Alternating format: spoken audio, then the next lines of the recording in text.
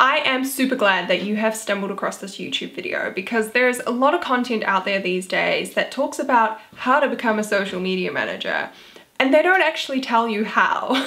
So in this video, I'm going to be answering the most common questions I get from new social media managers, people who are just starting out, and I'm really going to demystify stuff, and I'm quite excited. I've been working as a social media manager for almost 2 years now, over a year, which has been full-time. This is my full-time business.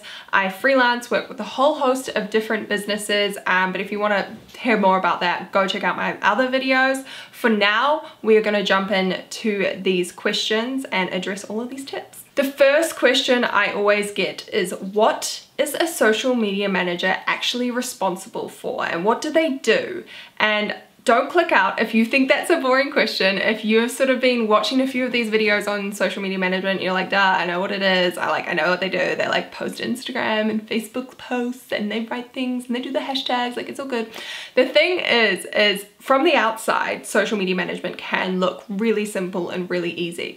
But once you actually start doing it and you start, creating your packages and your offers, creating a website, maybe your Instagram page, all of that jazz, it becomes very overwhelming. And that's because there's a lot that falls under the social media and digital marketing umbrella. You can be doing Facebook, you can be doing Instagram, Twitter, TikTok, YouTube, podcasts, writing blogs. There are so many things. LinkedIn, there's so many platforms. And then on top of that, you've got all of like the paid advertising, like your Google ads and your Facebook ads.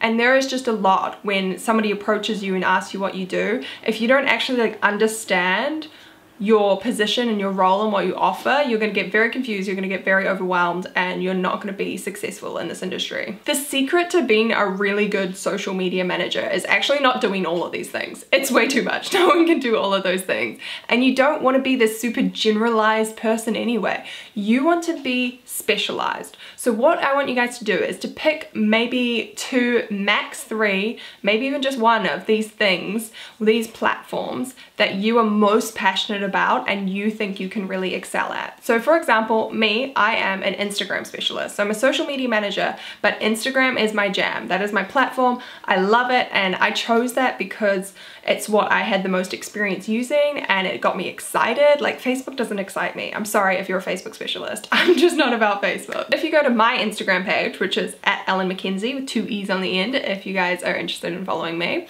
if you go there, you'll see that I market myself as an Instagram specialist. That is my industry. If you go to my website, you'll see that all of my packages and offer are focused on Instagram. And then one other thing that I do add in is auto sharing to Facebook. So all of my clients' posts that go on Instagram get auto shared to Facebook. So I am kind of ticking off that box. Makes me like a little more useful, but I'm not a Facebook specialist again, and I get to work on the platform that I love. From there, once you have your specialty, after I was working in this industry or doing this job for about a year, I started sort of expanding and taking on a few other roles with my current clients. Now that's key. These people were brands I was already familiar with because, they were my clients. I'd been working on their Instagram pages for either a couple of months or maybe even a year, and we'd developed a good friendship, and these clients would come to me and be like, hey, we really want to start doing blogs, or we really want to start doing email newsletters. Can you help us with that? And it's a really great way to scale your business, to start making more money off one client, because that is the dream when you have a client who's paying you like $1,000 a month. But the key is, don't do this when you're a beginner. When you're just starting out, specialize. Just do Instagram, just do Facebook, just do Twitter. Just pick one thing and then you can build on it from there. And just quickly, for those of you who are wondering like my day-to-day tasks as a kind of Instagram specialist, I am writing captions, I am researching hashtags, I am posting these onto the feed for my clients. I create Instagram story graphics in Canva. I edit Instagram stories that my clients send me. I edit Instagram reels that people send me. So it's a lot of like editing and curating. And then sometimes I am shooting product photos as well. So I'm creating custom content for them. On top of that, I also do the engagement and like replying to comments, keeping on top of the DMs.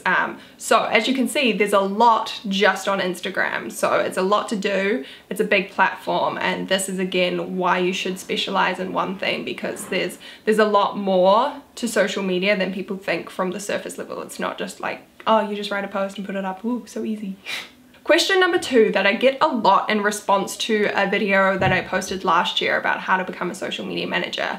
And in that video, I talked a lot about like business strategy. I talked about like building your agency, mindset, and things to market yourself, lots of stuff like that. And I didn't actually talk about like Instagram strategy, so the growth hacks, the things you need to do for your clients. So a lot of people always ask me like, oh, well, this is all good, you've given me some great tips, but like, how do I actually do this stuff? Like, how do I write captions? And how do I put hashtags in? How do I know what hashtags to use? Where did you learn all this? And my answer to this is very simple. You guys need to stop overthinking it, because I started out just by watching YouTube videos like this, by researching topics and learning about the Instagram algorithm through YouTube videos. And the other thing that was really important for me to learn these strategies was actually doing it, like actually getting a few clients either for free or really, really low price in the beginning, and actually being a social media manager. That is where I learned way more. You learn so much more by doing than just like reading or watching YouTube videos. But that being said, if you are a total beginner and you are like, what is a hashtag, or where do I find good hashtags? I'm gonna give you three key topics to master, or four key topics to master, and you're gonna go out and you're gonna Google each one of those topics, and it's gonna really give you the great base knowledge of how to use the Instagram algorithm. And the reason why I'm just giving you a list to do further research on is like, if I were to cover all of these topics and go into all the strategies of Instagram growth, you guys would literally be here for hours. Like, I teach a 6-week-long coaching program for social media managers about this, so unfortunately I can't fit it all into one video. But I've written a little list. Number 1 is hashtag strategy. Google, find some videos that talk about how to use hashtags on Instagram. Vanessa Lau is an amazing YouTuber. I love her stuff and she has great videos on hashtags. Next one is how to write a caption. If you are someone who struggles with writing and you're not very creative when it comes to words, you need to do some work on that.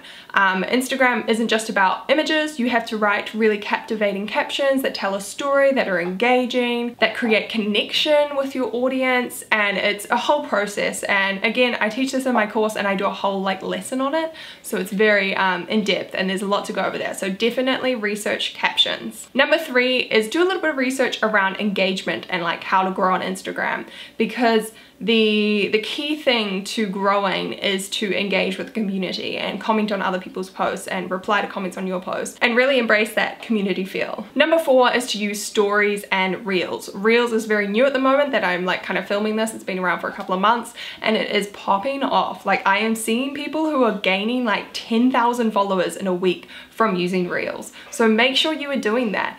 And it's a really great example of how Instagram is constantly introducing these new features to the app, and as social media managers you need to be learning about those quickly and jumping on the trends. So I jumped on reels quite early with my clients and it really impressed them, because they were kind of like, I don't know what reels is. Like, okay, yeah, sure, I'll film one for us, Ellen, cool. And then I'd film it and be like, hey, I just got 4 times the amount of views on this reel than we usually get on our IGTVs or feed posts and video. And they were all like, oh my god, Ellen is amazing. And I was like, I'm just using what Instagram's putting out there. So there you have it. That is question number 2. I'm trying to like speed through this. I hope you guys are taking notes. Leave me a comment if you're taking notes and what's been your favorite part of the video so far. But number 3 I have written down here. And the third most popular question I get is, how do you work with multiple companies at once? And this is the way that you become a successful social media manager and have that freelance lifestyle. Sure, you can go out and get a sort of like a more corporate job working as an in-house social media manager for one brand or business. But personally, I love having this freelance kind of like entrepreneurial life where I run my own digital marketing agency and I am my own boss and I am contracted to other businesses. So every month it changes quite a lot with how many contracts and how many businesses I'm working with, just because like some months I'm really busy. Like in December I had like 12 clients that I was working with because it's Christmas and everyone wants social media content. And then some months I just work with people in a one-off sort of capacity where I do like a coaching session with them, a strategy session, and we create a plan for their social media. They don't actually want me to come in and manage it. So sometimes I might have like 6 clients a month, sometimes I might have 13. And once again, when you're starting out, this might seem really overwhelming. You might struggle to just manage like 2 different businesses businesses' Instagram pages. And that's okay. I was in the same boat. It's taken me 2 years to build to the position where I can have 13 clients on my books at once. And I also have a virtual assistant who helps me out with a lot of these things. But if you're worried about this starting out, I think you guys need to change your mindset a little bit. If you're worried like, oh my God, like my client's gonna be like annoyed if I'm spending time working on other clients. No, this industry and this business is set up that we are freelancers, we are contractors, and when you're doing that, it's basically an understanding that you're gonna have other clients you're doing social media management for. Like I can't have one client pay me $800 and that's all I do. That's the only person I work for. Sometimes you might have to remind your clients that you actually have other clients to look after and you can't do everything at a drop of a hat for them. But just make sure you remember that there's nothing wrong with having multiple clients. The key thing is, the only thing you need to worry about here is not to work with your clients like direct competitor. So if you work for like a beauty brand in, I don't know, Los Angeles who make natural organic products in Los Angeles and their branding's all pink and blah, blah, blah, and you go and find another exact beauty brand that's like your client knows is their competitor, has all very similar branding, very similar, or the exact same target audience, like that would be a no-no to me. Your client's gonna get really upset about that. The key is to just find people who aren't like competitors with each other, or if there's someone who's in like the same industry. For example, I work with 2 people who are in this kind of like holistic women's health genre, and I just like, when the new girl came on board, I was kind of like, hey, just as a disclaimer, if you're interested in working with me, like I do have another client in this industry, and most people don't care. In terms of how I manage all of these clients, this is when you have to have really good systems in place. This is when you have to start planning content in advance. You have to write those captions, you have to schedule content, you have to research all your hashtags, everything has to be organized. You know, sit down on a Monday, write all your captions for all your clients in advance. That's what I used to do in the early days. And if you are an organized person, you will thrive at this. If you are not naturally so organized, you're gonna have to put a little bit of work and effort into it. But that is the secret to managing multiple clients. Question number 4, the 4th most commonly question I get, and I'm gonna do this as my last question just because I feel like this video is getting quite long. So if you do want to see a part 2, let me know, leave a comment below and leave your questions below because I would love to answer them. And also always feel free to jump onto my Instagram, Ellen McKenzie, send me a DM. I'm very active there. I get a lot of messages from new followers and I will reply to pretty much all of them, and I will send you a voice note as well. Anyway, back to my final question. Question number 4. This is another one that I get again a lot, and that is, what should I charge? Money. Nobody likes to talk about money, and a lot of social media managers, myself included, don't actually have their prices publicly listed on their website. Now, my reason for this is because every one of my clients is different. I think, oh, actually that's a lie. I have two packages on my website, but the reason I only have like these 2 things and these 2 prices on here is not because I'm trying to hide it from you guys, I'm not trying to like hide my price list from other social media managers. The reason I do that is because every single client is different and every single client has different needs. I often, 9 times out of 10, I do a custom package for clients and they want specific things from one package, specific things from another, more photos, less photos, more graphics, etc. So that is why I don't have any sort of flat rate on my website. If you are a beginner, my advice to you is to first come up with some kind of hourly rate. Now, if you were in a more traditional corporate job, or even if you were working in, say, like a shop, or you were working in a cafe, you get benefits with your salary. You get sick leave, you get annual leave, you get a contribution to your retirement fund. I think in the US it's called the 401 for something. In New Zealand it's called the KiwiSaver. Anyway, because you are not getting these benefits as a contractor, your hourly rate is going to be higher. This is very common in all industries where they use contractors. Contractors cost more money because they've got to pay their own tax, they have to pay their own sort of sick leave, they have to cover all of their expenses and all of that jazz. So don't feel afraid when you're like looking at your hourly rate and you might compare it to a friend who works in a shop or works in an office and you're like, oh my god, my hourly rate is almost like double this, or it feels really crazy. Do not question yourself. The other thing about finding your hourly rate as a social media manager is that you need to remember the value you are bringing to the table. So your client is not just paying you for the hours you work. They're not just paying you for the 1 hour of engagement a week, the like 3 hours of writing captions a month, blah, blah, blah. They are paying you for your expertise and your knowledge. Even if you are a beginner, even if you're like, oh, I only just started researching social media management, that right there is time. That's the time, you know, all those hours you've spent watching YouTube where you're just like, I just watched this on the train home, or I was just watching this while I had lunch, or like, I'm just still researching. That is work. And those hours, you are saving that from your client. Like, your client doesn't have to go out and research Instagram strategy now because they've hired someone who will do that for them. And this also means that you are giving time back to your client. Time is the most valuable thing as a business owner. We always want more time. And when your client is run off their feet, they're trying to build this amazing business and they're wasting time on social media, suddenly you come in, you take over the social media, and they have all that time back. They can focus on growing other important aspects of their business and making more money. By coming in and helping this business owner, you are making them more money. Yes, you are costing them money, but you are making them more money and giving them time back. So remember that, have that confidence when you are creating your packages and your hourly rate. If you are looking for numbers, I would say when you're very in the early stages, starting out, charge maybe 30 or 40 US dollars an hour. For context, I charge around, I think it's like 80 US dollars. I'm in New Zealand, so currency conversion is all weird and the dollar is going all crazy because of what's happening in the world at the moment.